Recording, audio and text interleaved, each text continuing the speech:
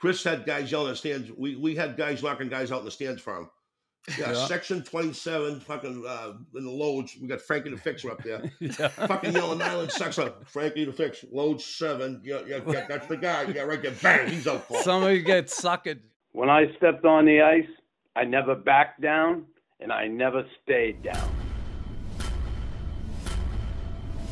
And I was vicious, and I was malicious, and I don't care.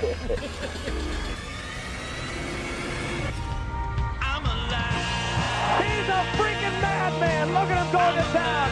That'll be a suspension. That'll be a fine. First of all, being from Charlestown, people don't know, two of us obviously best friends. Yeah. And people don't know the neighborhood you grew up in. I always found this just incredible. Making it to the NHL, did you have a lengthy career in the NHL? No, you had played 11 games with St. Louis and 4 with the Bruins. Wow. Now, you were just an awesome goal scorer. You scored everywhere you went. Yeah. But just to get to the NHL from where you grew up in Charlestown, in the center of Boston, and the neighborhood you grew up in, growing up without a dad, your dad passing away while you were in your mother's stomach as a little baby boy about to come into the world. I just found your story so amazing. But people don't know the Charlestown neighborhood. Give us a little rundown on that 1 square mile of real estate. Well, for people who don't know what Charlestown is, when I grew up, very blue collar, majority Irish, very tough town, meaning you went down the corner, there was fights everywhere. You know what I mean? And everybody was based on where you grew up. Like I grew up in Hay Square, which was near the projects, right outside liquor store. You went up the street, it was Monument Street. That was their crew. You went to Fowler's Park. Everywhere was packed with kids on every corner. And that was their corner. That's where you were associated with. Now, the fights break out with each other there all the time. We played sports against each other. Ball hockey, might as well have been the Bruins, Canadiens. But if you were in town Boston later on, and you were in a bar in Faneuil Hall, as you know those bars, if something broke out, the same crew would jump in for each other. Yeah. Charlestown guys would be against South Boston. Salty, yeah. Chris, how far did you grow up from?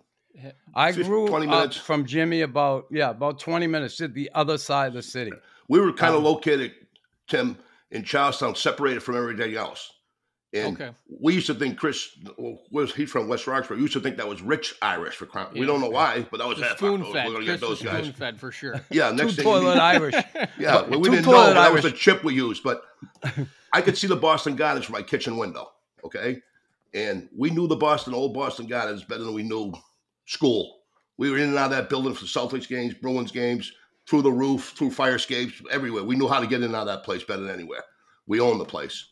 Then later on in life, I was working for the Bull Gang, taking the floor up for the Bruins Celtics game in high school, putting it down. I worked at the Bruins Pro Shop. Then eventually got a paycheck from the Boston Bruins. So I knew that place very, very well. We'd walk there, walk home. Everything was right there. It was a tough town to grow up in. A lot of guys that I know and guys Chris know didn't make it out of there, meaning got in trouble, went down the wrong road, and very, very good athletes that could have went on and done stuff. And it's sad, a lot of guys end up in jail. A lot of guys end up dead. It was real. No, that's real. It's real. Jim, we hear a lot of people say that, I grew up in a town, my friends are dead or in jail. Yeah, now, this is real.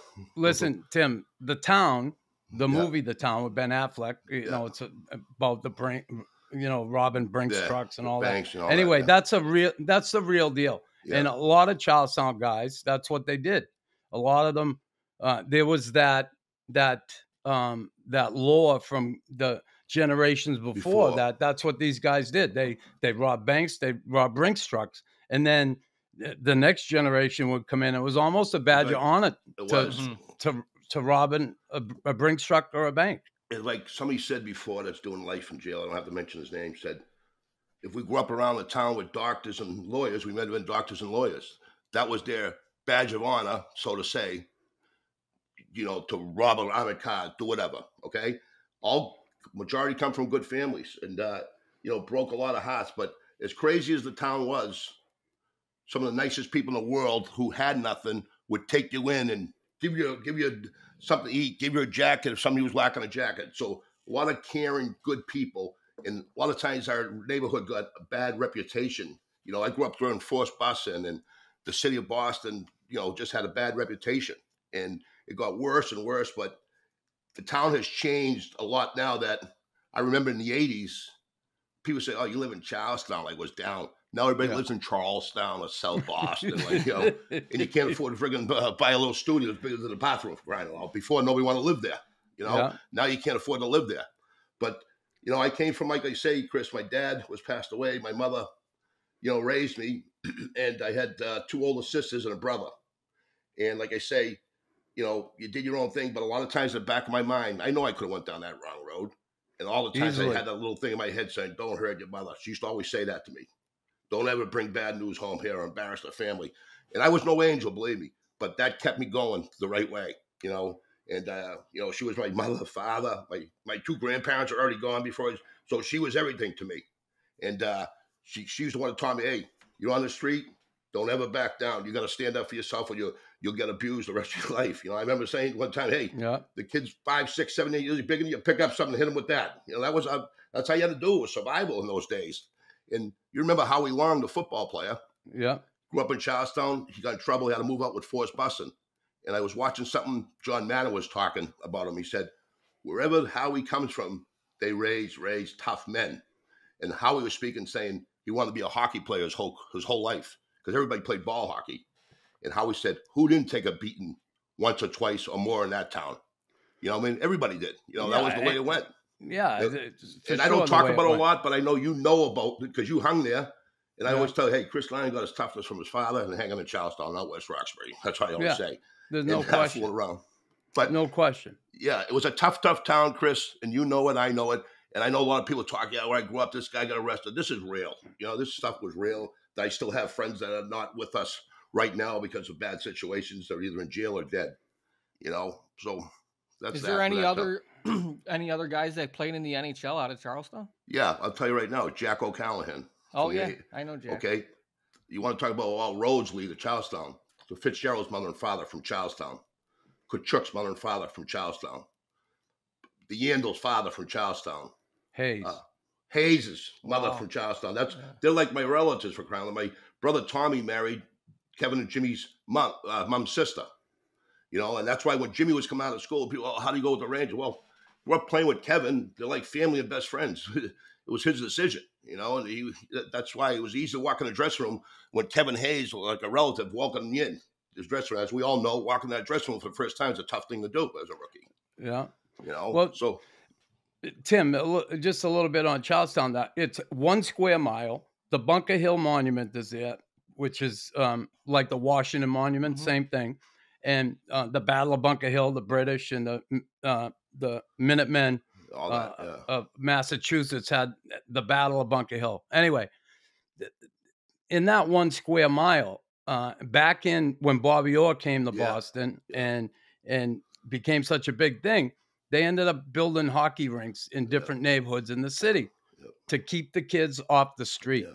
And they built one right in Charlestown. And that was Jimmy, right? This is where you learn to play hockey. This is where you kind of where you got your start. Got my start. Chris is so right. I had an older brother, and we lived in 6 apartments. We'd call it the compound. We'd say, God forbid there was ever a fire, there'd be 150 people homeless because it was all family. 6 apartments, all living, all doors open. So I had my brother Tommy, my cousin Mark, my cousin Billy. They were older. So the Bobby Orr era was coming. That's all I seen was the hockey. I'd be the one holding the TV with the rabbit ears with the tinfoil on it to make sure the TV wasn't jumping. Remember those days, Chris? Yeah. Oh, yeah. WSBK TV 38. So I seen them doing it. And our ball hockey games, like everybody in the corner would be down there playing all day, all night until you couldn't see no more. And that's where I really learned how to play. Then they started hockey in a church league at St. Catherine's, right in the projects where I hung out. And on Sundays, my goal was, I was on a little rink. I was wobbling all over there, falling down. My goal was to make it to the big rink where my brother and my cousins played. And that's basically where the hockey started. With Father Smith started, and a lot of good Charlestown players that play, like Michael Fiddler from Charlestown was playing around Chris's time. That was like we were looking up to Michael Fiddler. Like we wanted to be there so we could identify when the North Stars come in town. Everybody wanted to see Michael Fiddler at the pregame skate. There'd be 1,000 Charlestown kids in the stands watching the practice for crying out loud. You know, we pulled behind them. And there was a lot of good players, like you say. Jackie O'Callaghan played at BU with Mark Fiddler. Then when they won the national title, Billy Carter. A lot of good Charlestown players throughout college, Timmy. And a lot of guys that could have went on and played college, but went down the wrong road that were really, really good players that ended up getting themselves in trouble. Chris knows some of the guys his age that were tough kids and just didn't make it. You know, they end up in the wrong route and boom, didn't play for whatever reason. But for 1 square mile, we're right there in the heart. Like I say, I could be at the Boston Gardens in a 5-minute walk. Bobby Orr coming in there, they started putting the NBC rinks in the different towns, and we had no thing. It was wide open, so it just had a roof on it. So we could hop the fence at night, clean the ice with however we did it, just play all day, till the cops come. You know what I mean? That's how we get in the rink. It was closed. We hop over the fence, throw the bag over, boom, you play. It was like we're there all night. It was till the lights couldn't see. So Bobby O was a big thing, and it helped us, the city kids, do something to have a place to go to skate and all that stuff. And ice was scarce because now everybody wanted to skate. Everybody wanted to be Bobby O. So Digger, you get your start in the Charlestown rink, and you went to high school, Columbus, played there. And you were always pretty good in school. You got good grades. You end up getting a scholarship to Merrimack College. And what was that like, your first time leaving Charlestown, going up to Merrimack? Because that must have been like going across the country for you. I tell you what, I went to Christian Columbus. My brother and 2 sisters went to Charlestown High. Then the school system went crazy, as you know. So I went to Columbus in the North End, which I could walk over the bridge. We call it Charlestown Bridge. The North End kids would call we call the North End Bridge. They call it Charlestown Bridge. So anyways, I go there. I was an okay student, Chris. My thing was sports. I tell you what the Red Sox did, the Bruins did the night before. I'd be up all night watching them, disgusted if they lost, But I always could play hockey. I was recruited from BU. I was recruited from Harvard. I was recruited from all the schools, BC. They thought I was a crazy kid from Charlestown, because my SATs weren't that good. Okay, I didn't test well on my SATs. And one time, Billy Cleary, the Harvard coach, the legendary Harvard coach, said, between your SAT scores and the kid from South Boston who played the NHL, Brian Noonan, combined, we can't get one of you as a visitor to Harvard. So then Jackie Parker later on in life said one of his biggest regrets was stereotyping somebody when he was the kid that graduated in 4 years, and the guys I brought in the BU never graduated. And Jackie thought, geez, here we go. I just had 4 of them in Charlestown. We just won that, but they were crazy. I don't know if I can put up another one. I don't think he's going to make it through school. But Ronnie Anderson, who was my coach at Merrimack, a BU alumni, who worked for the Hawks, has 3 Stanley Cup rings, stayed on me with Jay Leach, who was the assistant coach. His brother Stevie, played the NHL. And they stayed on me, and they kept saying, make a decision. I didn't know what school Merrimack was. I lived in Charlestown. We never left town. So Ronnie goes, are you going to make it? I said, no, Ronnie, I'm joining the Marines, right? He said, Marines? I said, yeah. I just wanted to stop calling me. I just wanted to be. So I'm playing ball hockey down the projects in the cage. And like, you got to be in school in 2 days. I go, I ain't going, Ronnie. I don't want to go. And Jay Leach, I don't want to go. I was nervous all of a sudden now to leave the town. I never left the town. Yeah. We were comfortable in that town. I drove up to Merrimack. I'm saying, holy geez. People are showing up with these Foot Lockers with clothes in them, fucking bags. We're getting dropped off by my mother and my sister with like a little duffel bag. Right? I walk in a room, they got pillows there. I don't know my feeling with the college. I go in there, I said, 2 days, I'm out of here. I'm on 125 coming home, Chris, to Charlestown, right? Ronnie Anderson called my mother. My mother goes, he's out playing ball hockey, Ronnie. If I was you, I'd come down to get him because he ain't going back. They come down and got me. Back to school I went. Brought a sleeping bag, pillows. But I was out of my element. Everybody credit cards and buying this. I got nothing in my fucking pocket. You know what I mean? Yeah. Like I walk around and say, what am I doing here? You know, everybody knew each other, went to prep school or whatever. I was in the club, getting pushed through the fucking doors. I don't know what the hell. All of a sudden, these so classes. then hockey starts though, and then I got comfortable. Then you were fine, right? It's fine, but at first, like, you don't know. It's just like my first training camp. I tell the story all the time. I go to training camp. I didn't know what the Quebec League was, the Western Hockey League, or the Ontario League was. I'm in there from fucking Charlestown, right? I'm in there. Everybody knows everybody. I'm an American, and their thing is, oh, the privileged one went to college, is fucking rich bastard or something, right? Yeah. They don't talk to me. I always tell a story to guys who I'm friends with now, like Twister and Chase and Dave Thomas. I said, you assholes didn't talk to me for 30 fucking days, I said. Then I got in a fight, and Twister says, where'd you learn how to fight? Fight? I'll show you where I learned how to fight on off the ice. And they all came to Charlestown. There was no social media back then. They learned. Oh, Jesus, one of my Chaser, Twister. Yeah. I said, Chase, I hear the stories. You tell me you're from the tough town out those tough streets of Porcupine Plains. Porcupine Plains. Porcupine Plains. I said, let me tell you, they're not making movies about Porcupine Plains. Okay? I said, I'll walk you through things, kid. You who's going to school with us will be taking your fucking meal money, I told him. Right? But I always say, the only one, all your cousins, I call them all the cousins. Anybody from Westerly Chase is fucking relative somehow. I said, the only one that could make it in Charleston was Wendell Clark because he shut his mouth. He was humble. That's the only cousin that could make it in Charleston, I tell him. I bust his balls all the time. But they became lifelong friends, but it was their game. I was the privileged American kid with not a dime in my pocket waiting for a fucking per diem check. You know what I mean? That's all. I never had any money in the bank or nothing. No credit card. Yeah, it's like you didn't learn how to fight. You learned how to survive. Survive. Right? Like it's like, fuck. Well, you ever think, like, if you didn't have hockey, you ever think what you'd be doing? Would you probably be in jail? I hate to say that. And I'm not, I'm just saying. I mean, I hate to say that because I had come from a strong home, but a lot of people came from a strong home that ended up in jail. You know? Yeah. Who knows, Tim? You know what I mean? Because sports was the thing I wanted to do. You know what I mean? I wanted to do. That was my whole thing in my head. I loved it. I loved watching the Bruins, Red Sox. I took it personal if they lost. But I thank God every day. You know, we were raised with faith too. My mother used to always teach, so I used to say, I'm going to do it. I don't know what I'd do, Timmy. I don't know. I really don't. I hate to think about it. I'm not going to sit there, I'd be in jail with my other friends. I don't know. I hope it would have been right, but I could be in there too. And that's why I don't knock anybody that's been through whatever they've been through. You don't know their situation. And we grew up where it was survival. We didn't know it. We didn't know we were poor. You know, we didn't know any of that. We had our home and friends, and my mother was the best, and I used to hear the stories from my cousin. Oh, you're spoiled. I said, spoiled? We have no car. When I was younger, my mother would throw money to the cabbie to take me to the rink with Scavis on, okay, with my skates on. 6 o'clock, 7 o'clock games on a rink. I mean, I'm only a young kid. Today, they'll probably arrest my mother, send me out at 7 years old, 8 years old. Right? She didn't drive. We didn't have a car in the family. I got so, when I pull up to the rink, probably 7, 8, I used to say, pull by the rink. Pull by a little bit, go down there. I don't want to see anybody coming out of the cab. I was embarrassed. Not because my mother did that, because I don't want everybody else showing up with their parents. I'm just getting out of a cab with my bag and Scabbers on. As a young kid, I think back to that stuff. I said, wow, that's crazy. You must have really, really wanted to play.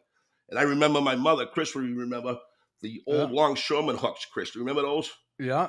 You know, the thing, and all my family were longshoremen. My mother's hands hurt. She'd get one of those hooks to pull my skates tight as a young kid. It was something. I love this. I do. Because the best part about all this, Jimmy, is that you could tell that you're proud you're from there. Oh yeah, right. Like it's not like you and I think that just says a lot. I wouldn't trade that. I wouldn't trade.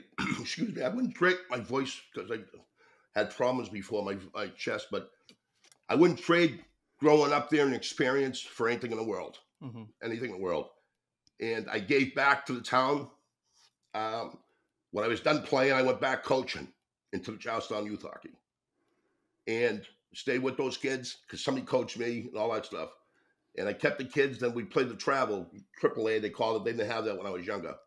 And one of my proudest things is 9 out of the guys, 2 kids played up, went on to get Division I scholarships and play. 4 of them were drafted. My son Jimmy, my son Nolan, Matt Grislick, and Brendan Collier. 4 guys drafted. 9 guys, which was our goal. to play high school, and then you're good enough, you get to college. If you make pro, that's gravy. Let's concentrate on getting your school and have believe that you can play at prep or high school, then you can go on to college and play. And a lot of them play in the Hockey East or whatever, ECAC, but those kids today thank me every time. From Matt Grislick to a kid that, went to college, Devin Tringali, a perfect example, was cut from a program. We won the championship 2 years in a row, so they have a free skate, and the father's out there. I didn't know the Tringalis. They were from Medford. And I said, wow, the kid can skate. Yeah, he's playing for he's on the practice squad. That's it. I said, well, we might have an opening. If you'd like to come, you can start with us, but I guarantee the kid's going to play. The fathers go, Jesus, you can't play for the team to finish last place. How the hell is he going to play for your team? I said, you don't know me from a hole in the wall, but here's my offer. So he got on the practice squad. Halfway through the season, somebody got hurt. Devin Tringali went on to become a captain at Harvard College. For a kid that was ready to give up, I wasn't sure that was just going to be an alternate as a first year Pee-wee. Come on and went there, had a good career, and he's doing well in the business world. Those means that I love hearing stories like that, Tim. Yeah, listen, you gave back, and that's awesome. And to come back to your neighborhood you grew up in and give back and, show those kids that there's a possibility and there's a way out of town. But in your career, you play college, you blow through college, you put up the numbers, and you get to St. Louis, you end up going to Peoria. Now, you had a crazy team there. That's the first thing Tim said to me. He said, I looked at the team there. I looked at the staff. My God, Twister, Chase. You had Plager as the coach, right? Yeah. Talk about a tough team. And you were tough. You could score goals. You had 49 goals, 2 times, 48 goals? Yeah, my first year, like I say, we had Chase, Twist, Lyle Oderline. Odie. In and out of the lineup, Dave Richter, could be Craig Cox, could be Todd Ewan, God rest his soul. Mark Sommier from up in the Quebec League, tough kid. What a squad. I had 14 majors my first year. I made the first team IHL All-Star team. There was no games, and I always say, know who the other guys on the first team were? There was only one team. We finished 8th out of 9 teams, but nobody would blow us out of the building. They got 5-1 and shut down quick, okay? They didn't want to beat us 7-1 because the game would last an hour and a half. I had 149 penalty minutes for fighting. I didn't know any better. I didn't think, I'm just a goal scorer. I didn't know. Long story, the left winger was Mark Recchi, the center was Theo Fleury, and the right winger was me. That was the first team IHL All-Star team. My knock, and you know it, was I wasn't a great skater. I wasn't a great skater. Now, guys like Charlie Simmer, the big guy in Philadelphia. He wasn't a great skater. But he got an opportunity, though. But Paul, that's what I say about you. He got an opportunity. My situation in St. Louis, I got Brett Hull in front of me, maybe one of the best right wings ever, and Paul McLean, who wasn't a great skater, played with Howard Checker. He was in front of me. So that was my luck. It wasn't a sniff. I get called up, playing the 4th line. I got played with Bernie Federico one time. We had a goal and assist, whatever. Then I get called up. I'd play with Dave Richter and Craig Cox. Richter was a tough defenseman. They had him at forward. Coxie was a tough kid. We slide left so much that that's all we did. I was sitting there, oh boy, I get 2 shifts a period, right? 3 shifts. Coxie's teaching me how to play blackjack with the clock. Say it goes 7:49, so you got a 9. Then the whistle stops again, you got a 7. I can say hit or pass. You know what I mean? He's teaching me how to play blackjack on the National Hockey League bench. I said, what am I doing here? My whole glam was sitting here. Brian Sutter's a coach. I'm getting 3 shifts a period, right? With Dave Richter, Chris, tough guy, and Craig Cox. There was no sense even playing. I mean, I might as well put our work boots on and just said, let's go right now. Let's fight right now. So that was my thing. When I got sent down, I'd be relieved. Yeah. I'd be relieved. I remember my first year I got called up. Sucks sitting on the bench, right? Who likes that? Your line gets called finally, and then there's a penalty. Yeah, it sucks. I just sat there. Slide right, slide left, slide right, slide left, right? I'm like, what the fuck? My first year I got called up in the playoffs. I rip it up. I have a good year. I make the first team. I don't know. So I get called up there. We're playing Chicago first round. Traveling with the team. Rod Brindamore just come in from Michigan State. Right? Good kid. After they get the regulars off the ice, Bob Berry, who I liked a lot, would say, let's go. I'm skating with Cliff Ronning and Gaston Gingras. 2 guys that can fucking fly. Okay? Yeah. Bob Berry bagging us in Chicago Stadium, the old stadium, with a cigarette in his mouth. Right? Yeah. Killing us. then tells us, hey, I'm going to back up and leave the regulars alone, right? I said, I'll pass. I'll take a cab, right? I couldn't even get down the stairs. The old Chicago Stadium, that thing. I was so tired. Ronning and Gingras were skating like they had water skis on. I'm like trudging trying to catch up with these guys. I was like, please, oh, no more of this shit. I had Bob Berry as a coach. Bob, that was his favorite. Remember we fit him for a jacket. His jacket got stolen. Yeah. Bob Berry was coaching the Canadiens. They stole his overcoat.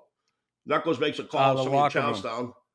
His overcoat. They got Bob Berry in the back of the guns, fitting him up like he was at Filing's basement, measuring him up for a coat. After the game, Bob Berry had a brand new cashmere coat in his dressing room, coach's coat. Bob will tell you that story too. Yeah, because he told me it. But Bob was skating us, and I was like, "Oh my god!" That's the year Featherstone cross-checked Roenick in the face, and they grew a 5 minute. And the Blackhawks rolled, and then beat us in 6. And I went to get home. The next year, I get called up again off and on, and then I get called up for the playoffs. But my last game, we're playing Indianapolis. Darryl Sutter's coach team, who won the Turner Cup. They were loaded. Blackhawks fan. I break my wrist. Warren Reichel hits me with a check, breaks my radius. So I got to go to St. Louis. I got to cast on this big and all that stuff. So I had one of my friends come out and he's going to drive home with me after this playoffs getting that. He wants to come out and stay in St. Louis and have a good time. I just been gone for the whole thing. I want to get the hell home. You know what I mean? Oh, yeah. I want to go home. And Jackie Sell, Chris, who you know him. Who wants to stay in fucking Peoria? He wants to stay and have a good time. Let's get a fucking pussy. I said, no, let's go. So I got a cast on this thing. He never stopped once. I said, pull over, get a room. I woke up and almost in fucking Boston. I don't know what the fuck he did, but we're on Boston. We didn't stop nothing. You know? But, yeah, I always say, I wish I had a chance, but I have no regrets. I'm not one of those guys. I'll tell you a story. Basil McRae. Listen, you made it there, Digger. Yeah. You know? No, I don't have no regrets. I tell that to Tim. You know, Tim played 120 games. I like it. Just to get to the NHL. Got 119 games, this kid. Yeah. You know, but I tell a story. Basil McRae, I didn't know. The NHL's on strike. Chaser, who was with the alumni, the Blues alumni, set up an event where the alumni is going to play Chaser's junior team, Junior Blues. Then we're going to Peoria for a reunion. Keith Kachuk gets on the bus because he said, I want to go there because a kid from my hometown's there, meaning me, which was very nice. They were on strike.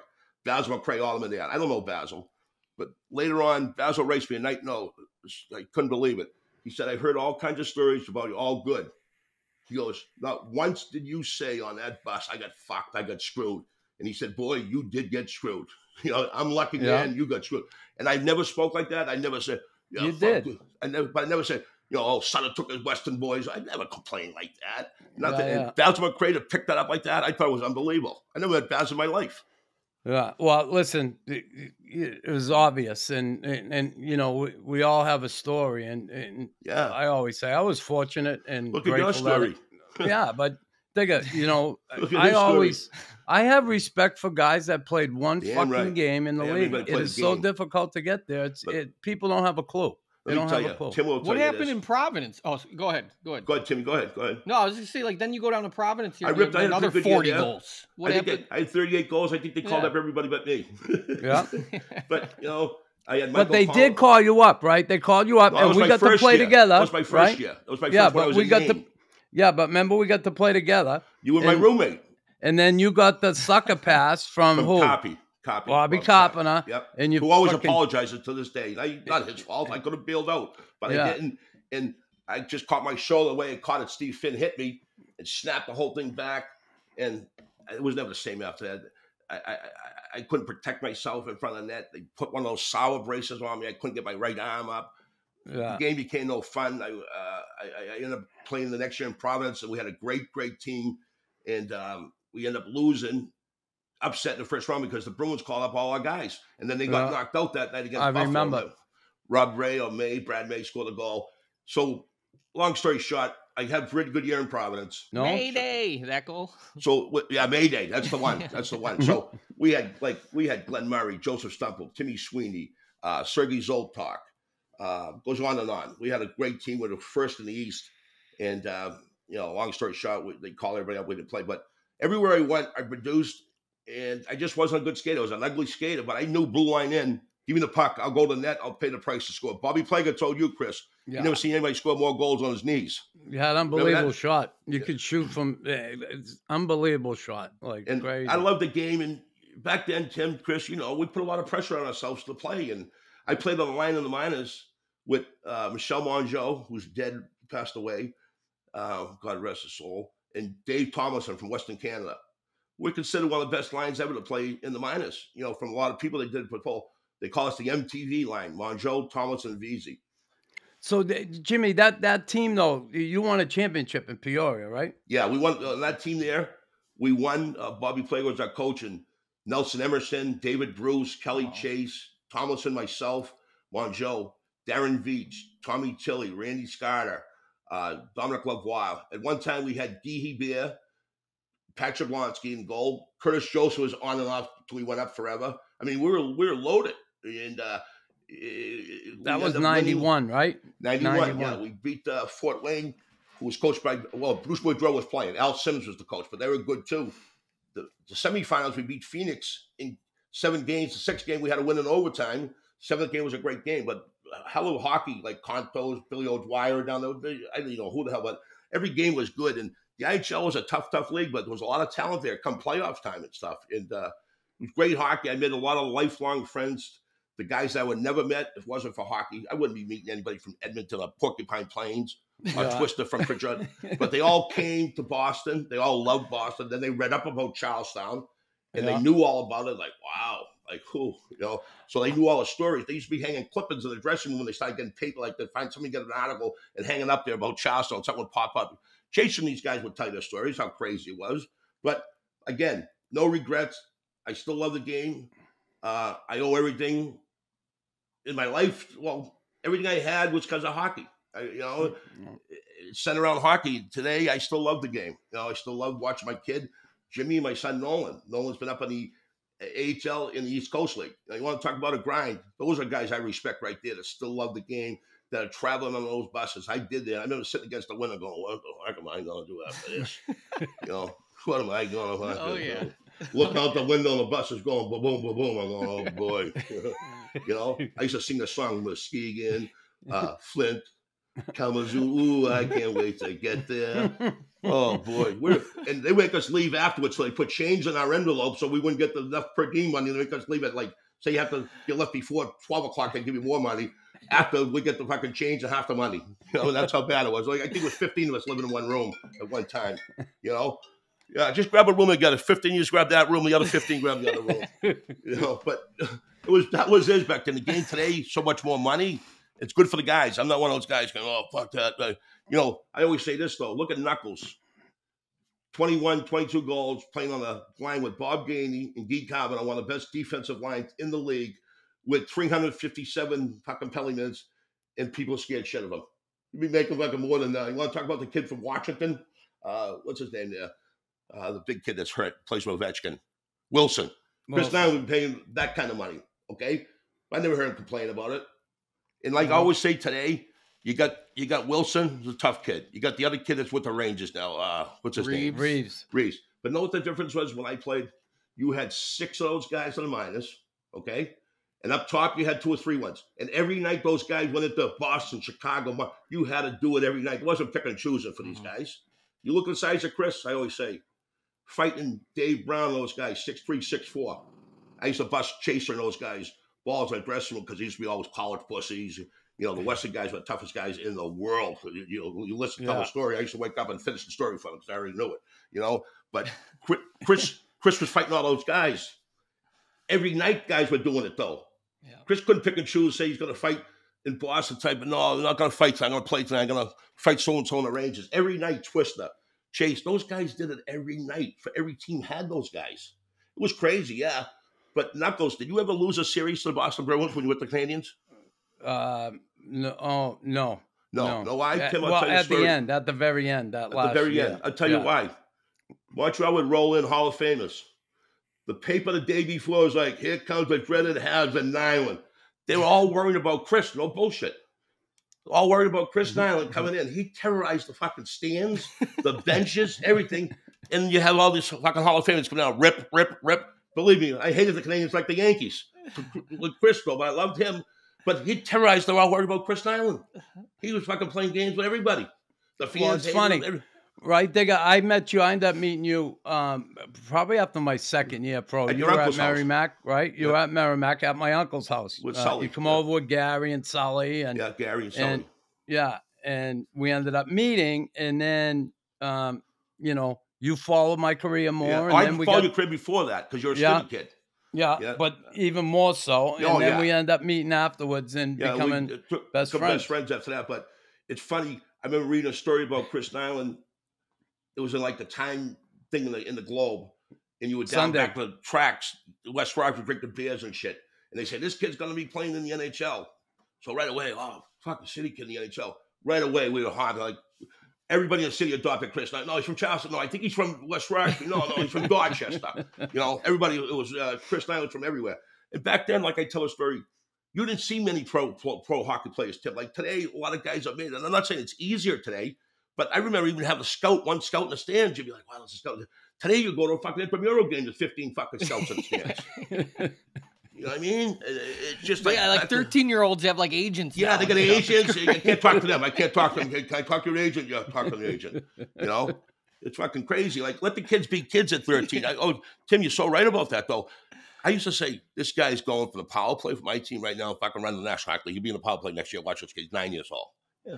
And let the parents that believe that, what a letdown it is when you don't make it, though. Hockey parents are fucking nuts, right? Chris, nuts. every parent, soccer parents are fucking nuts. My daughter played soccer, get the fuck out. I was in the car, the fuck, I can't listen to it. That's why Coach Stu, I'd be on the bench, and I didn't want to listen to the bullshit.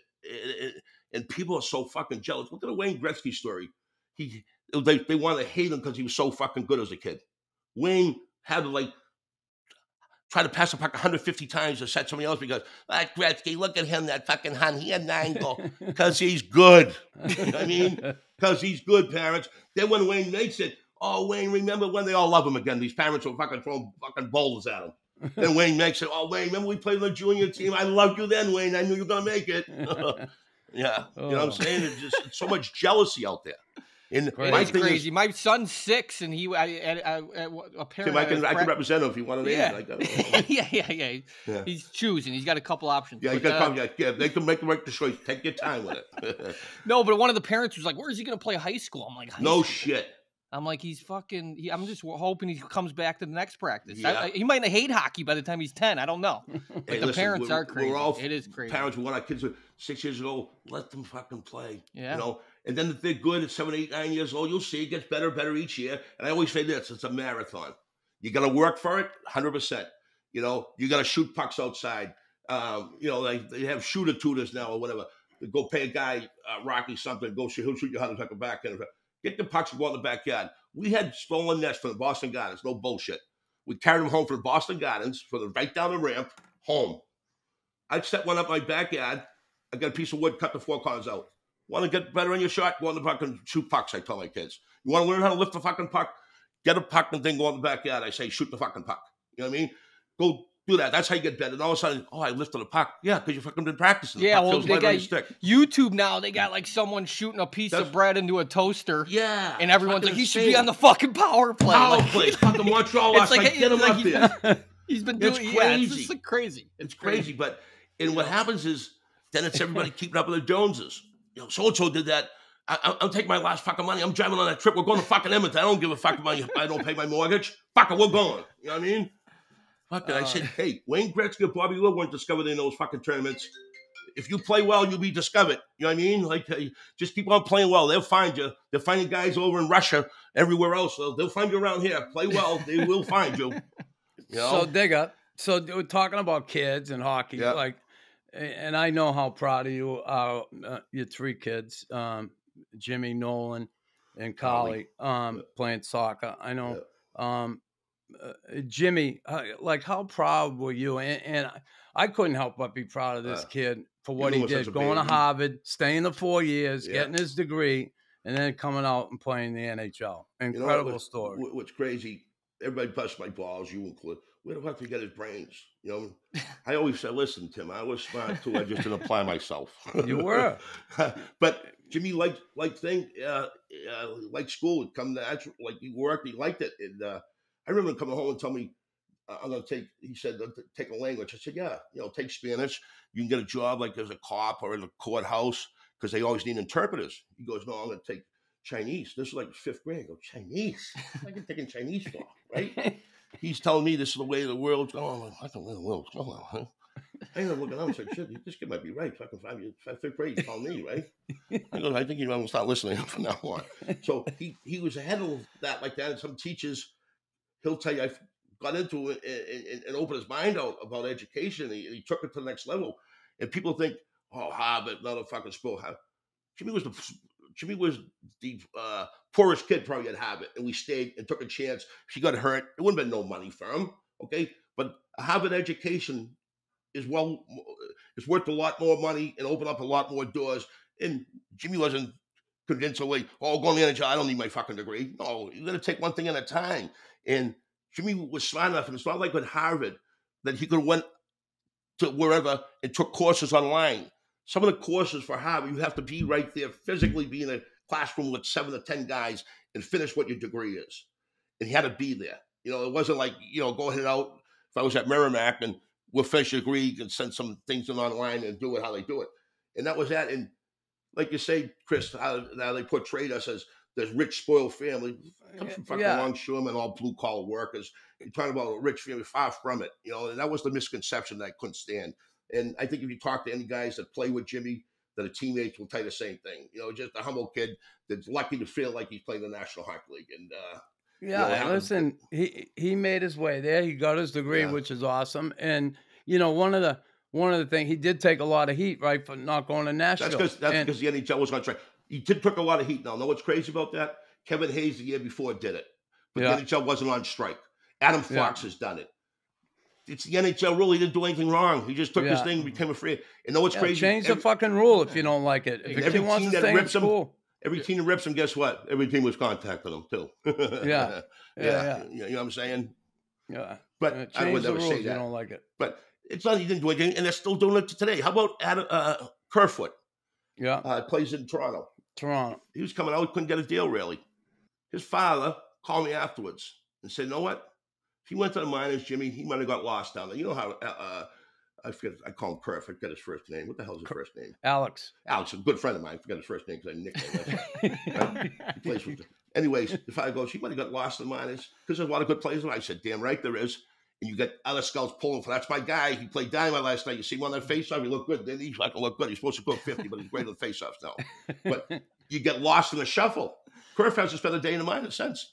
He took the next year, went over and signed with Colorado. A guy like that might not have ever played.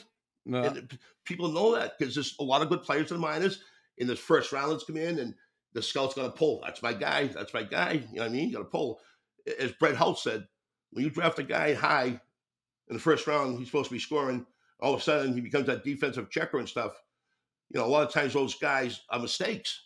You know what I mean? Yeah. But they still find a way. The smart ones can find a way to use their skating or become a defensive player and have a big presence in the league. But scouting there's no set thing on it. You in any sport, you think a guy's going to be great, and somehow something happens, or you don't know what's in the background. Know. You just don't know.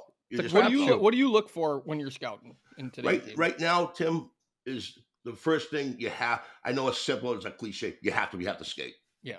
Like there's so many guys that were good when Knuckles played, I played, that probably would never even going to be able to play in American Hockey League because they would have been overlooked. Just like today, the goalie, they want the 6'2", 6'3" guy. Lou Lamoriello likes big goalies. So you really didn't want to look at the Andy Mogs or sizes like that. So skating, you can't send a guy to a development camp and put your stamp on it and all of a sudden get a call from a GM and say, Jesus fucking Christ, he can't even skate up and down the ice. Boom. He ain't getting the fucking sniff. And I'm getting fucking kicked. I'm getting kicked out. I'll be in the fucking bathroom when they're asking me the next question. You know what I mean? So you got to look for that skating. And today, these kids, you can say about today's game, fuck boy, do they fucking fly. These kids fly. They fly. It's crazy. It's crazy. And the conditioning of these guys, like Nux will tell you, Nux showed up, he had a 6-pack in the bag and smoke in his mouth, right? But the old days, those guys got in shape with their training camp. Training camp seemed like it was a month long with games. I think one time there was like 11 games in the exhibition season. Yeah, you went to camp to get in shape. Yep. Now they come into shape. You better come in with 8% body fat or lower. Yeah. You know, God forbid if they have a fucking snack on something. You know, you had a snack. You had a snack over there. You know, so I'm motherfucking sitting in the room with pizzas and beer talking about Holly fucking scoring 5 goals. You got a brownie. You know, fucking crazy. It's a whole different realm of guys. You don't like that beef with the Anaheim guy when they're up 5-1. Everybody's like, well, why can't they make it 6-1? And go do that to the Habs. And Chris Lyons, let me go poke Patrick Roy when we're up 5-1. Guess what? You get your head kicked in for that. Just like there's rules in golf. I don't golf. Like, what do you think was going to happen? What do you think? But that's the guy's new thing, these younger guys. I'm talking guys younger than my son Jimmy. Yeah. Like, at least Jimmy was taught from me at home. You don't fucking do that. 5-1, you should get your fucking head kicked in. You know what I mean? No. 5-1, you're gonna fucking want to poke them a little more? I don't think so. I know that team, they talk about that Danbury, Connecticut. You ever see that documentary there? Yeah. How tough it was? And you guys looked at that roster? Twist, Chase, Lyle Oderline, the Reverend Robert Dirk, Dave Richter, Todd Ewing. Who else? Scully? Was Scully there? No, Scully wasn't with me. No, that's right. Ewing. I'm trying to there's somebody else I met. Like, we had 7 or 8 legit fucking heavyweights. Yeah, they would have ate that team up, Jim. No, we didn't beat us up. Team. Well, it's like a guy like me. That Danbury team would beat up. Yeah, if I would score on a team like that, I'd be like, there's no chance I'm celebrating at all. No, like, you know what I mean? Like, I know when we used to go to Salt Lake. I'm just going to act like I'm not having fun. We're going to Salt Lake. They'd have Stewie Grimson there, the Grim Reaper. That's all I heard about. My first Grim Reaper fucking thing. The Grim Reaper, you know, who I got to know a little bit. One time he told me and Knuckles, you guys are getting that check, that back check they owe us for selling autographs. You two are getting it first. I heard you guys are connected. I said, no, Knuckles is not me, Stewie. You know what I mean? But Stewie, a great guy. But I used to always say, Stewie's Twister's fucking best friend and cousin. Chase's best friend with Shane Sherler, the other one. So here I am. Wayne Thomas goes one time. He was coach and goes, usually I'm fighting to get guys off the bench. We got Twister and Chase. We're going to get a fucking penalty for not having enough guys on the fucking bench. We guys stay the fuck on the ice. Paul Baxter, coach. I remember a guy going on the ice doing a quick pirouette. Boom, he's back off. Like, what the fuck? We want to play. Let's fucking Twister and Chase around the lineup. They were over there looking at chops, the other team. And Wayne saying, fuck Brian all out. We need guys on the ice. There's nobody out there. What's the story about Disco Dan Bowles? Oh, I named him that. I named him Disco. How did you name Disco Dan Bowles? Disco Danny D was sitting beside me in Phoenix when I played in Phoenix. Dead serious, like rock and roll, the hard metal, the hard fucking rock music and shit. I go, Disco, listen to some of this shit. Mellow the fuck out, will ya? It just stuck. Disco. Next thing I know, they're calling me the NHL. There's Disco Dan. He's doing the disco moves now when they want to put Pittsburgh. Did you think he was going, when you were playing with him, did you think he was going to be a coach one day? No, I didn't know. I didn't know that well. He was a dead serious kid. You know, he started the East Coast League. You know, he played at Bowling Green. I don't think he had great stats, but got to give him credit, right? I'll give him real credit. I'm telling you what he did well. He ate fucking pucks. He'd go out there head first and block pucks. Yeah. He was blocking pucks from everywhere. And he caught himself out of roll like that. And then Pittsburgh struggling. Here's how crazy this is when you talk about how things work out. Pittsburgh struggling that year. They fired a coach. Here comes Disco up. They say to Tom Fitzgerald, hey, jump on the bench, Fitzy. Help out here. You know, let's see how things go. Pittsburgh goes off on a run. They win their first Stanley Cup. St. Louis is going to fire everybody. Barubi's gone. The fucking Craners are gone. The stick fucking ship is gone. They're going to get rid of everybody. Right? They call up the goalie, Binnington. Right? All of a sudden, they go on a fucking run, and the rest is history. But before that, everybody's going to get dealt, cut, thrown out, everything. And see that little thing? That's why I always say this. They're ripping Toronto, the media. And next, you remember this. Steve Eisman, who they consider one of the greatest leaders, they say, in hockey. You know how many years when Detroit would lose to San Jose in the first round, Arthur Serby would stand on his head, that they wanted Eisman, get him out of here, he's not a winner, get him out of here. Whoever was running Detroit, what's his name? He's like GM in Edmonton now. What's his name, Tim? The old Holland. Yeah, King Holland. And the ownership stay with that team and add it. Okay, instead of getting rid of Stevie Eisman and that whole crew and breaking it up, and look what Detroit turned into. It took them time, but now Stevie Y is considered one of the best leaders of a team. But they were calling to get rid of that team. He sucks. Well, he did it in Tampa, right? He did it in Tampa, and now he's trying to do it again. As a player, though, they were going to get rid of him. I was playing with a kid, Barry Potomsky, who grew up in Windsor, and like some of his friends are kind of like, well, Eisman's never going to win here as a player. He can't do it. The team sucks. They lose every year. They got to break it up. Well, they stayed the course. They stayed the course, and look what the rest is history. Now he's doing in management too. Built the Tampa Bay team.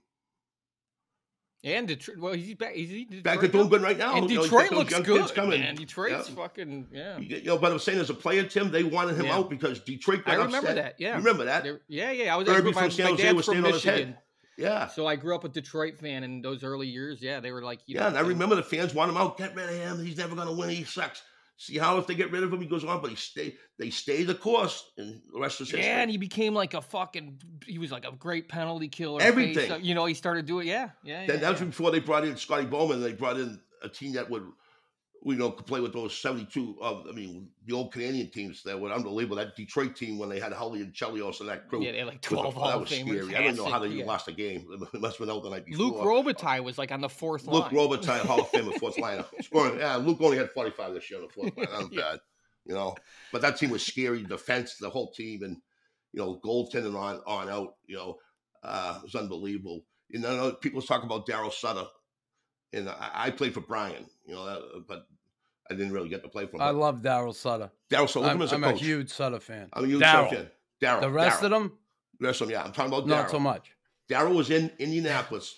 He brought them to a championship. The Chicago Farm team. Brian Noonan, who was my friend, was on the team at the time. They won the Turner Cup. But it's no coincidence that last year Calgary struggled. Pretty much the same team. They lost Giordano to the Calgary. Here's Daryl Sutter. You see the way Calgary played this year?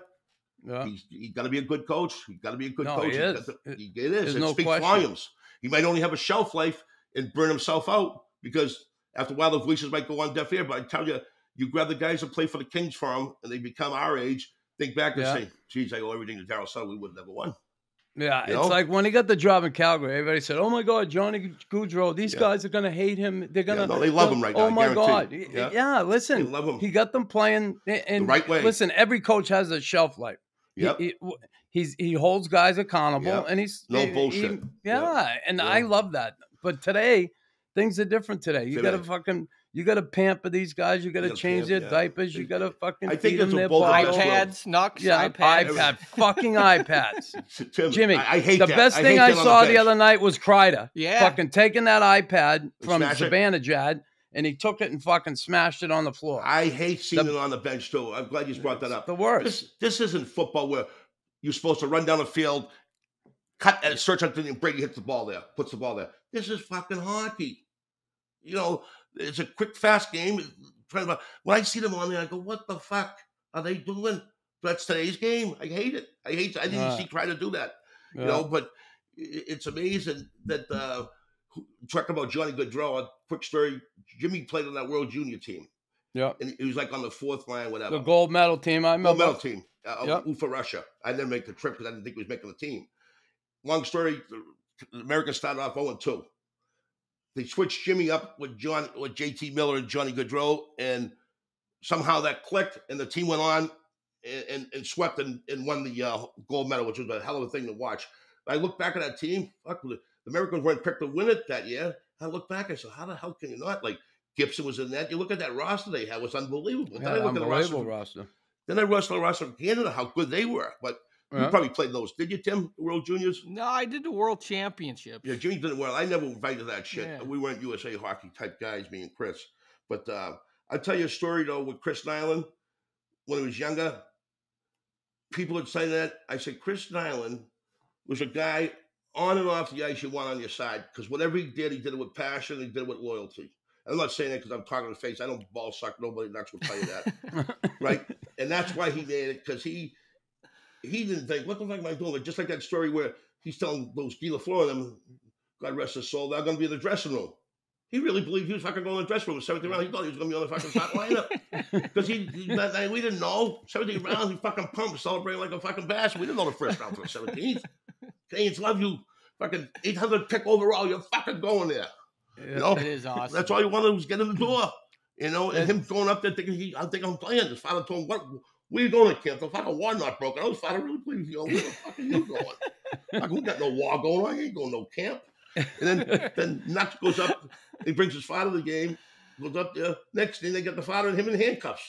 In Maine. Up in Maine. Yeah. They got the father and him in handcuffs. I said, no. fight Chris. You don't want to fight the father. Chris, leave the father alone because the father will clear the whole fucking stadium right out. You can fight Chris. You think he's crazy?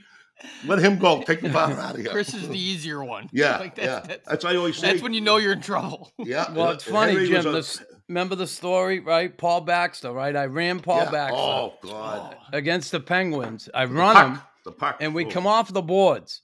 And he turns back and he stuck me in the eye, cut me. Yeah. So I dropped my guard. I go after him and he turtled on me. So I try and rip his helmet off and get him. Can't. They bring us the penalty box. He's going, my father's at the game. Yeah. And my mother. And I get the penalty box. Your mother loved it, though. Your mother loved it. Of course she did.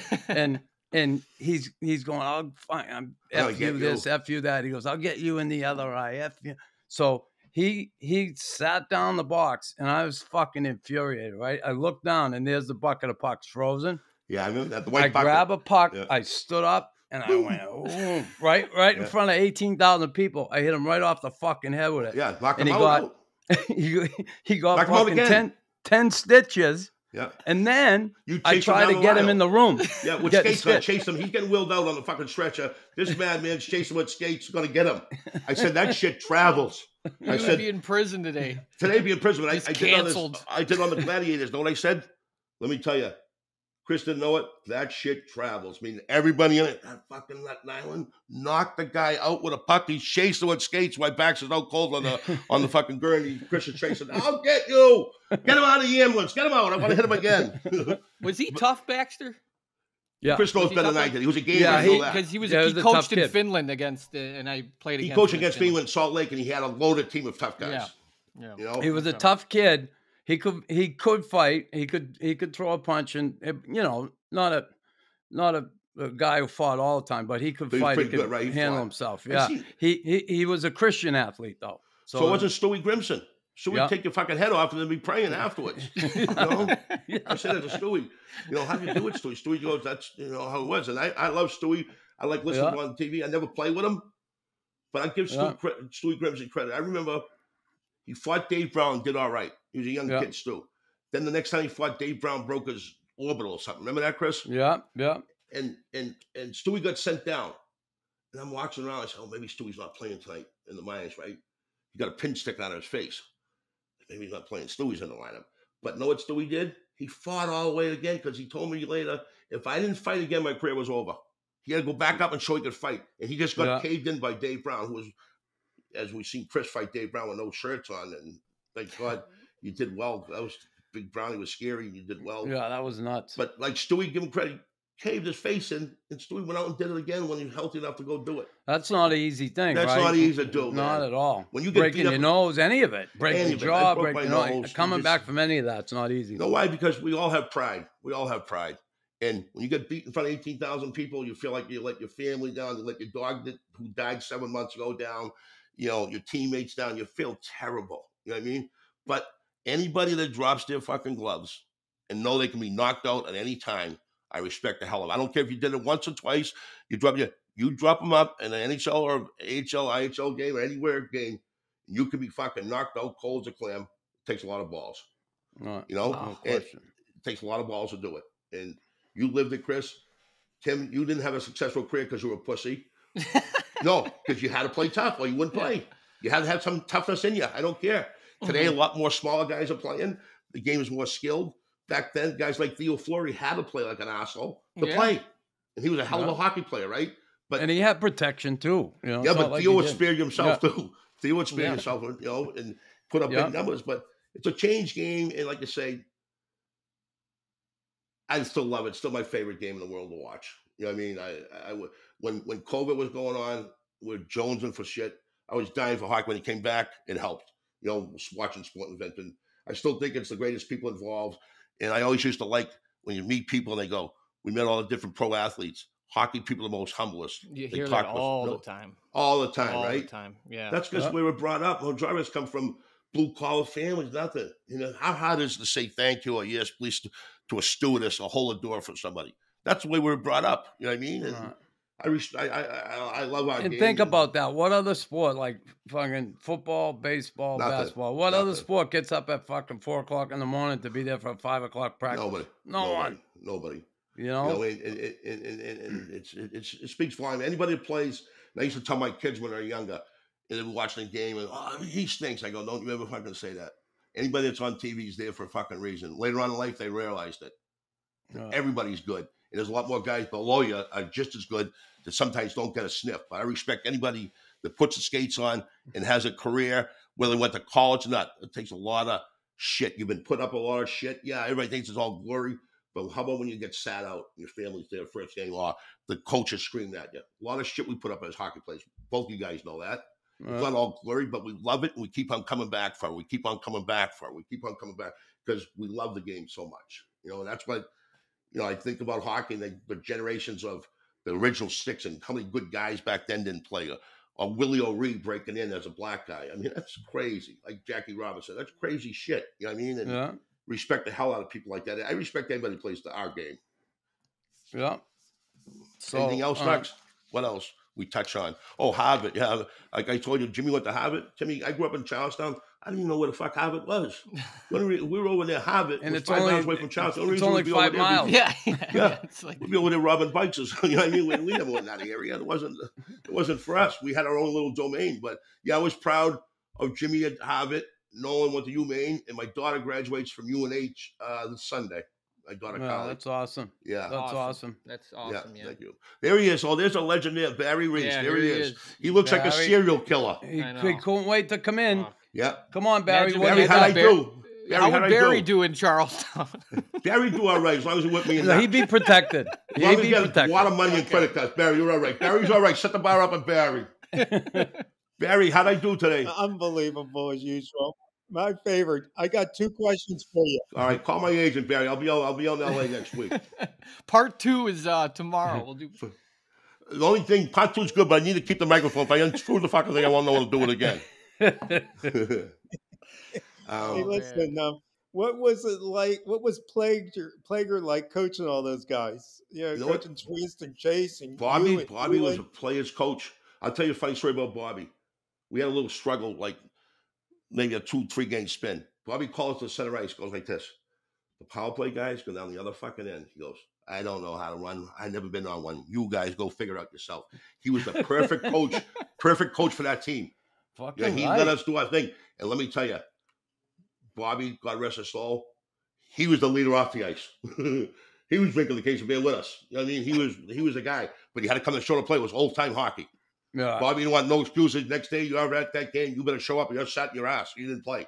But Bobby wasn't an asshole at all. You had to just show up to play with Bobby. That was it. And we had, like I said, we had a really good team. And a lot of us were together for a couple of years where I said we'd lose a lot, but we never got abused or never got blown out because the games would still be going on today. So they kept the scores reasonable with us. You know what I mean? And that's why I say poking a goalie 5-1. You don't do that shit.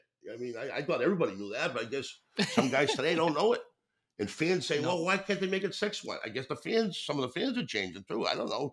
Go poke, like I said, Patrick Wow, when that goes to that on the ice of 5-1. See if that ends nicely. It's funny we're talking about that, but when you think of the old-time hockey and have been a part of that, you played in it, and Tim, you caught some of it, no question, right? But, God, it was such an era in the game. And is the game really moving forward? Okay, it's fast. I get all that, a lot of talent, everybody.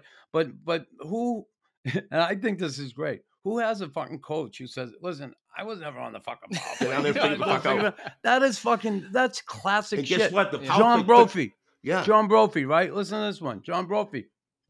He would be down there. He would go out with you after a game, right? Yeah. Fucking drink with the boys, get shit-faced. The next day, he would have you in practice. You do your practice. Then he'd skate you after practice. You'd have to go from one side, right? He'd keep a couple guys that were there with him drinking. Yeah. He'd fucking skate you.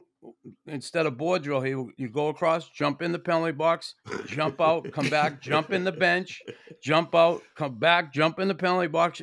That was his fucking board drills. Like, he did crazy shit. I mean, make you push the fucking net, do all. But you want to drink with me? You want to drink? You can drink with me. Bobby played a funny thing. He told us to figure the fuck out. And like I say, we had a hell of a power play with Emerson. Darren Veach was a good player on the point for our power play. Yeah. David Bruce, myself, Thomas, and we had a high clip, and Bobby didn't get involved in it because, leave me the fuck alone. But Bobby used to be beautiful. He'd go out drinking. If he didn't want to go on the ice, guys, I can't make it. We only had one coach. There was no assistant. There was no fucking 40 guys on the bench. Goalie coach. The iPads. Coach. There was none of iPads. Everybody had an iPad. None of that shit going on. And Bobby would be hungover and I would say, I'm taking a big call for the prof, Ron Caron. I can't go on the ice. Bobby would in there see the fucking feet up the thing, smoking. I say, you ain't going on fucking ice. Get out there and do it yourself.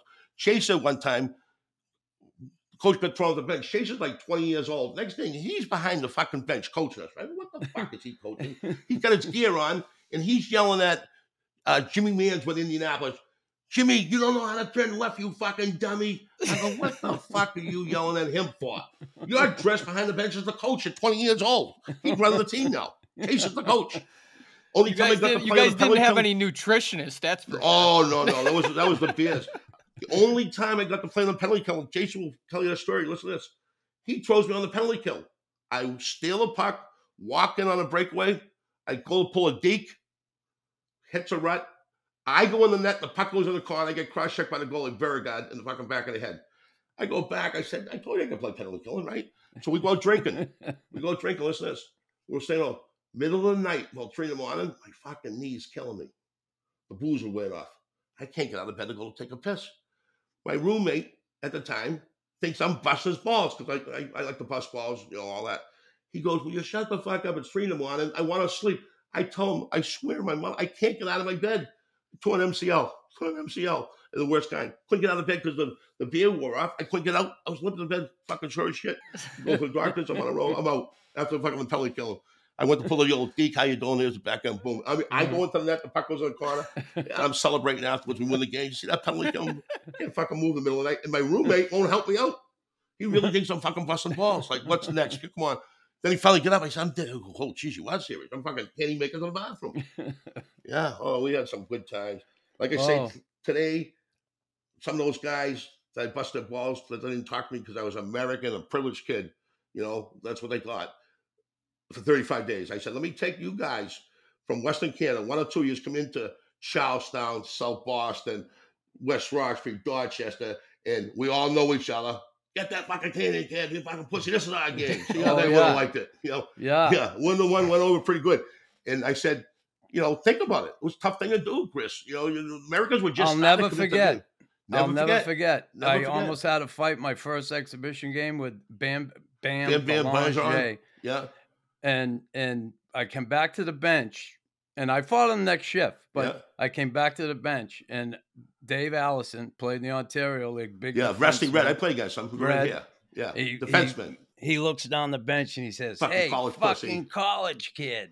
Yeah. You ever been in a fucking brawl before? Yeah, I'll show you. I said, you don't know what a fucking brawl is. I'll show you a real fucking brawl. Yeah. And then I went out and give it to Bam the next shift and fucking see you later. Then I had Dave eating out of the palm of my hand. Oh, yeah. But see what the thing is, though? Those kids grew up like that. It's not that, Charles, we didn't fight on the ice. There was no fight allowed. You get thrown out. But off the ice, that was like common. That was like 2 + 2 = 4. You could fight off the ice, And I always say that a lot of guys didn't want nothing to do with not supposed to be at that age at the time fighting off ice, but those guys could walk away compared to Chris could fucking fight. You look at Chris the wrong way, somebody's getting knocked out. One time I went to lunch with Chris. We were at the Bruins. Chris had 2 goals the night before against I forget who it was against Calgary. You broke your back in the same game. So we're at the New Bridge Cafe, and Chris goes, "Can I just finish this food and I'll come over and sign it?" Then the lady got nasty, young, about our age. Yeah, thank you. It wasn't for Neely. Neely wasn't even in the lineup. You would have had 2 goals last night. I go, oh boy, this is going to be good. Chris goes, walk by. I told you I signed anything, but I hope you choked with that on your stage. I go, holy fucking Jesus Christ. Walk out there, but Chris was trying to be nice, but you know how fans get. They want it now. They want the autograph now. You remember that day, Chris? Yeah. Me, you, and the other kid. The other kid was with, I think it was Chopper, Dave Thomason. It was Chopper. Yeah. Hey, I'll tell you a quick story before I go. I'm on the bench coaching. I was sick with, I hate to say the word. I hate the word. So Chaser brings me out there, and I'm going to coach the alumni. Al McGinnis is playing. Kachuk is playing. Goes on and on. We're playing another junior, Chase's junior blue team who owned with Brett Howe. So we're late in the game. I get Twister distracted. I told somebody out there, so Twister loses his shift on purpose because we're losing. I'm like, Twister, you got skipped over. Twister, you didn't get skipped over. I'm just talking to you. I was winking. Get the fucking guy out. We got to tie this game up. Keep Twister on the bench, right? Fooling around. But I still remember Al McGinnis, taking it easy as hockey guys. So, and some of the young guys come down and gave Al like the date, try to go, and the place was sold out where we were. I mean, Al come on the bench. He didn't say much. I said, they want to do. Al come over the red line in between the red and blue. He fucking ripped one by this fucking junior goal. I go, holy fuck. Al, I go, I guess I knew he could shoot, but all of a sudden they poked him. He went out, bang. We come back to win the game. It was all for fun and stuff. But I still remember Al, who didn't say nothing, like little kid trying to show him up, the junior kid, like 19-year-old kid. Al stepped over and said, "Okay, you want to stop playing?" Bam, slap trap from over the red. Like, holy fuck! It was something to even see his thing. But I was coaching the day and we had some laughs. Bobby Plager was dressed playing. I benched Bobby like he used to do me. Bobby, you're sitting here. Bobby, you didn't fucking get the puck around the boards. And Bobby say, "Fuck, fuck." That was his favorite thing. That was Bobby's favorite word. Every time we fuck, so I give him like 40 of them. The whole bench was laughing. But we had a lot of laughs. I still love. So the kid's home now. No. He just happened to work out the gym. I asked him to do me a favor because he's living in Southie.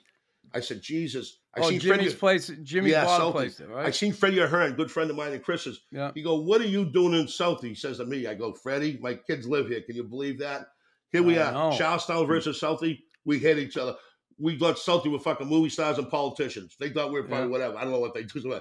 But later on, firefighters, bank robbers, we said they're fucking politicians and movie stars. Two Irish, both poor towns. So Tim, South Boston is Irish neighborhood, and Charlestown's Irish. West Roxbury's Irish. Yeah. But those two, South Boston and Charlestown, they from high school hockey games to everything, they're always colliding. Then later on in life, you get to know them. They're all good guys. But we used to say Southie, fucking bunch of politicians and movie stars. Like the collars were ironed up and shit. You could go in a bar. You could tell who was from Charlestown, who was dressed from Southie, just by the way they dressed. Southie kids would iron their T-shirts. I see it. And Chris, we used to say, fucking West Roxbury, fucking all rich fucks over there, right? We're saying all the way, let's fucking get them playing the new town. We're going to get them. Fuck you, Nyland. All you rich fucks. Rich fucks. They just go up and call people over there. Fucking crazy. I don't know who's telling us that shit. So it's crazy. I forget the generations. I know you're probably what? How many years younger than us? 15? I'm 39. 39. Oh, Jesus, 49. Fuck. Yeah, I'm like 17 years younger, probably. I'm going to be 56. No, I forget.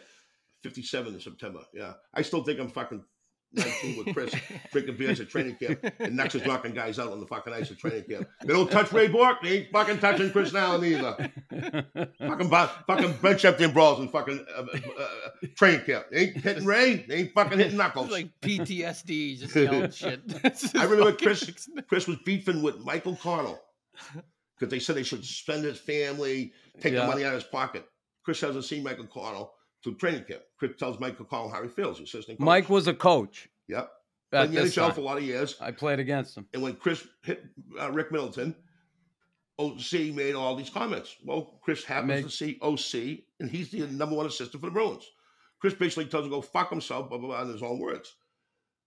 Later on, something else happened. I'm sitting there watching Clemens' second time he had all those strikeouts. I'm with you. Remember that? At the Bostonian Hotel. Michael Connell walks in with his wife. The wife went to the bathroom. He's seen Chris. He fucking did a 360 right out of it. As quick as I see like fucking Gretzky do a 360. Like, Connell's gone. The wife come out. Where is he? Where'd he go? She seen Chris. She go, I figured out. Wait, when I go downstairs. Remember that, Chris? Yeah, he badmouthed me. He said they should take my money and hurt my family and this and that.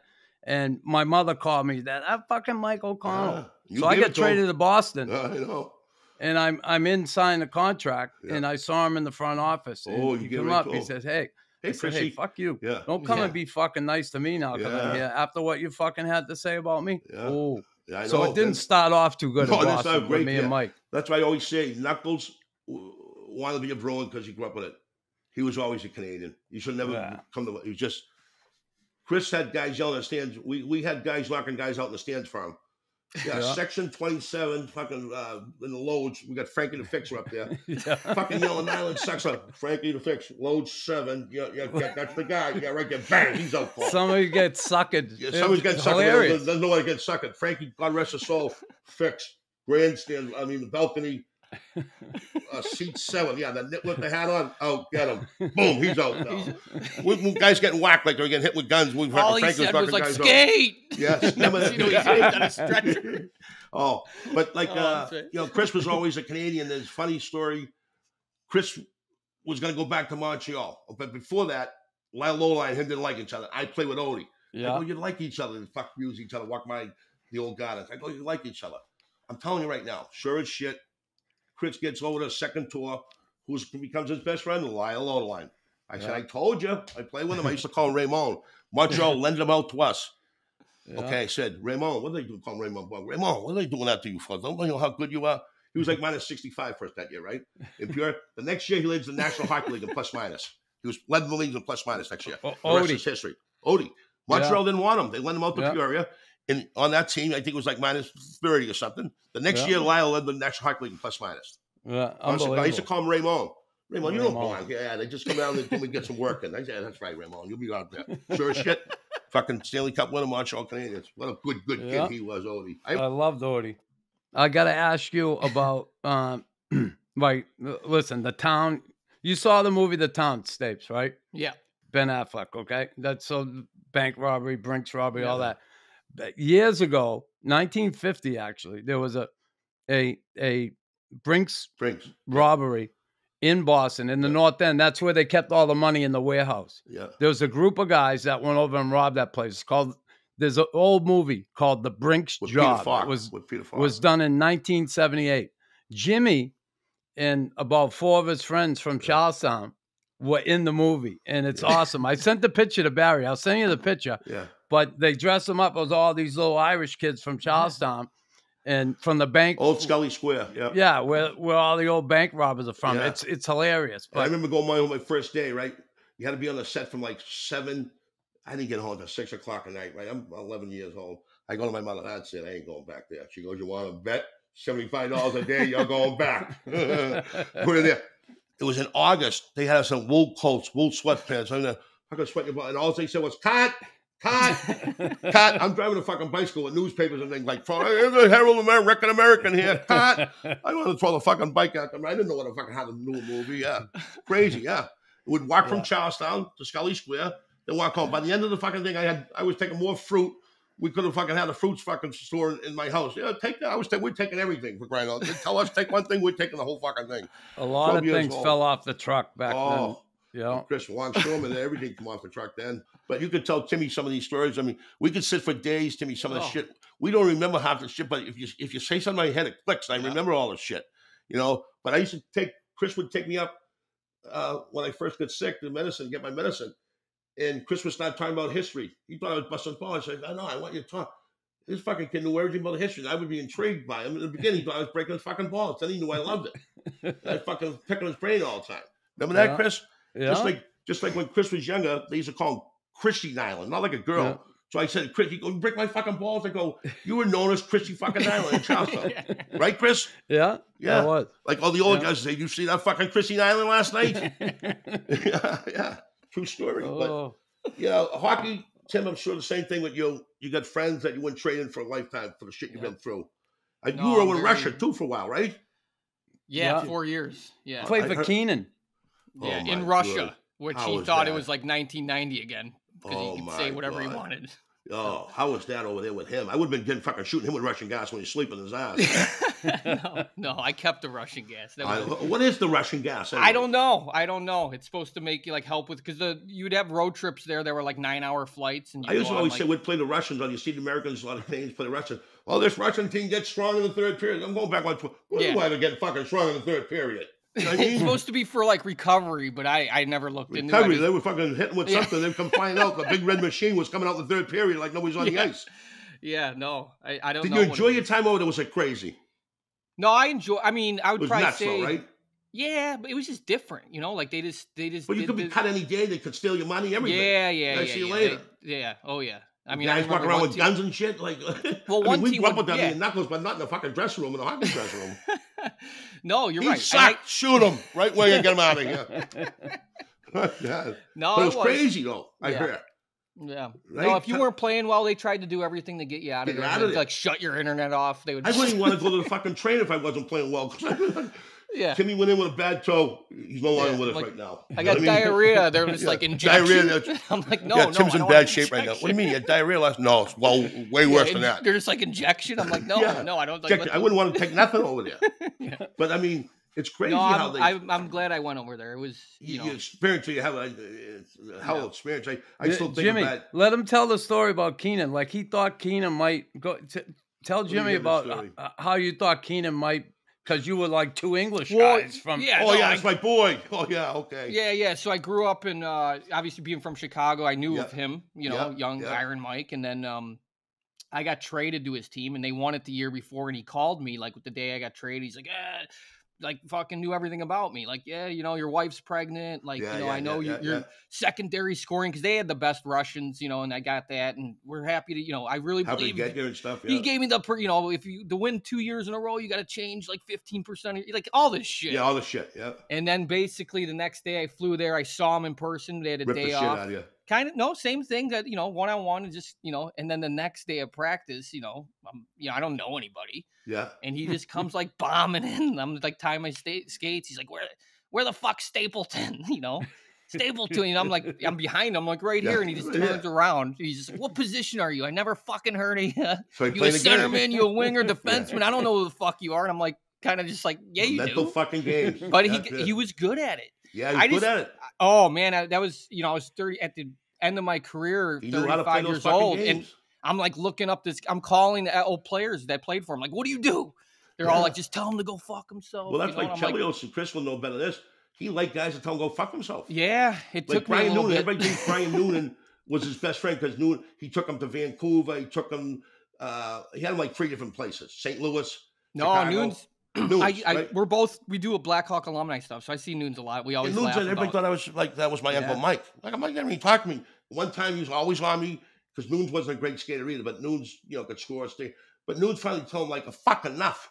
Yeah. He didn't love him like that. Yeah, that's what he waited. Like, when I told him finally the same thing, I was just like, enough's enough. He started playing me like every other shift. But the only thing, though, could you see him doing that to Chris, though? I'm just trying to think of this. I know he did that to other tough guys.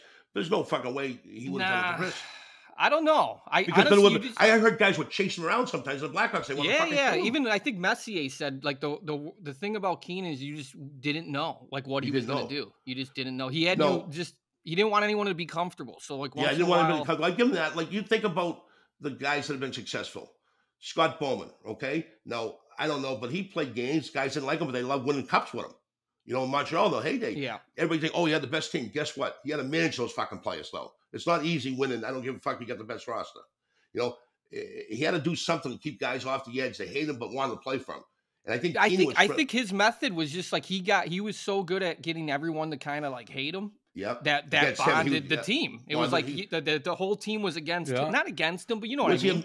He wasn't a major X and O guy, all right, in the computer, though, was he? No, guys, no, old school then, He like came on the ice in practice. He was like he shot like he was a righty shooter, but he would have like a lefty stick. Yeah. And it was just weird. So he was more getting everybody to hate him playing. He I mean, he would have me like skating like as hard as I could because he told me like my wife's cheating on me. Yeah. And I'm just out there like my wife's not cheating on me. Like that's how I was. Yeah, I know what you're saying. That not really happened, but this like that's how good he was. Where he was just like you just fucking. My dad said my dad was like that was some of the best hockey I've seen you play, and I'm like really because he had you that fucking wound up. Yeah, just like you just didn't know what he was gonna say. Tim, how the fuck did he get the point across to the Russians that he was coaching? Over there. He got fired eventually over there, didn't he? Oh, he would just be like in a Russian guy's face, like, man, you fucking pussy. And like, walk out and the Russian would just be sitting in the stall, like, just be like, Tim, what are you saying? I'm like, you're fucking flying out there, Was he going, did you see him go crazy in between periods over there? Oh, yeah. Breaking sticks, snaps. Could they understand him, all the players? Could they understand what he was saying or no? No. That's what I'm saying. Like, guys would, like, Russians would just be like, just... There was a translator, but he was, Not when he was screaming like that. Yeah, he couldn't keep up. The other guy, you got to give the other guy credit right now. in the National League, John Cooper. Yeah, I like Cooper. I like Cooper a lot. He won in the North American League. He's won in some other fucking league, the American League. Yeah. What's he got? 2 cups now, right? Yeah. 2 cups. He has to be doing something that he knows how to John win. Cooper's good. He got great talent. There's no question, the talent. But he keeps them together. They play for him. They respect him. Yeah. I like Cooper a lot. The thing about Keenan, though, he was like he wasn't like away from the rink. He was a good, like, he let me go home, for 6 days to see the birth of my son. And I can guarantee you, if I had a Russian coach, there's no way. So you're saying if you seen him off ice in Russia, he'd have a beer with you? Yeah, no, for sure. Like, he was about family. Like, he was a good guy. Like, I mean, at least in my experience. You can say what you want about him. I don't know. Never got to play for him, but he won a couple of Rangers. He took the Blackhawks to the Stanley Cup, right? Yeah. Oh, yeah. And I know he had a debacle in Vancouver. Things didn't go there. But and then he won one in Russia, too. One in Russia. He was only there for like 2 years. He won one, and then they fired him the next year. He has to be pretty good at the mental games, how to get people play. Oh, yeah. Well, is it right? He's a psychology major, right? Yeah, he went to St. Lawrence. I know that. Right? He went to St. Lawrence. Iron Mike, and he gets a nickname Iron Mike. So as soon as you hear that, fucking, we got Mike Keenan, Iron Mike. Guys are scared shit to go to training camp. Iron Mike. Don't know. Chewing like the ice. Said, he's gonna say shit that you just like just. They say Scotty Bowman was the same way, Chris. You must have heard stories, Scotty Bowman, right? I thought Keenan came under Bowman too. Like they were maybe because I think that was his guy in Buffalo. Remember that Keenan was in Rochester. Yeah. When Bowman was in Buffalo. Yeah. So he probably studied his habits and his ways. Scotty Bowman won everywhere. But they say guys hated him in Montreal, but they want to play for him, but not hate. I don't know if that word's strong. Yeah, but they could. It's just back then, they could control guys so much easier. Yeah, a lot easier. Fuck. Well, during Keenan's time, too, they could. Two-way contracts. There was no free agency. There was no movement. You didn't fucking do your job. If the GM called you, the coach, you listen to the GM today. Some of the coaches make so much money, like, who's just the GM? Fuck you. I'm going to do my own thing. You know what I mean? Yeah, you send a guy to the minors today, it's like you got to talk to the agent, everybody. the mother, the father. There's a hearing on TV. You got to call their therapist. They be call like, a hearing on TV. Everybody Goes through it. Everybody goes through the hearing, like the Senate. They call it Senate down the minors. Oh, I don't know. But coaches never made the money that they make today. So before, they were scared for their jobs. And if Harry Sinden called down to so-and-so as the coach, say, why the fuck isn't so-and-so on the ice? That guy was on that fucking ice, so the coach is gone. Oh, yeah, Rick Bonus controlled a lot of things, Chris. Bonus. Fuck. Bonus, example. Bonus is the first guy to bring the Bruins beat the Canadiens. They hadn't beat them in series yet. Bonus wins, he's fired the next year. And he went through about 84 guys on the lineup that year with injuries. Ricky Bonus, that boy Rick did a good job. Bruins had to beat the Canadiens, right? He's fired the next year. Ricky Bonus. He's back there with Dallas lost. Yeah, I'm happy for him, though. I am too. He was a puppet in Boston, though. Yeah, but I'm happy for him. He's old school. Yeah. Barry's back. Barry's back. That was on the overtime goal. He's here to cut us. I'm going to cut right now. Last story.